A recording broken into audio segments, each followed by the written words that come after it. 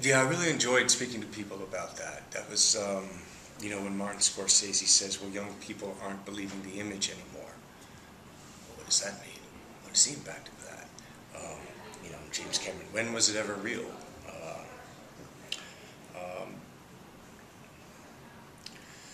you know, what are the new ways that we see stories, you know, on all of the different portals that we have now, all of the different monitors? What is the movie-going experience?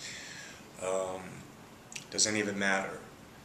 Archival, the idea of creating something, and the idea of wanting it to last forever. But now that idea doesn't really exist, or does it? You know, it doesn't matter. And just, yeah, and then just, you know, the democratization, the idea of, you know, when Lorenzo de Bonaventura says there's no tastemaker, what does that mean? You know, standards, or who's, you know, or when people talk about filmic discipline or no discipline.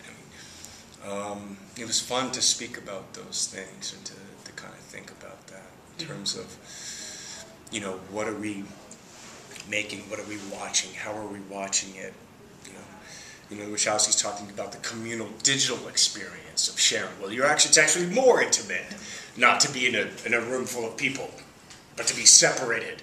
I was like, what was that again? Yeah, but what about the flesh and the blood? And he was like, well, it's more intimate now that I can go watch this in a separated communal environment, and now I can think about it and share my thoughts, and I can, you know, so.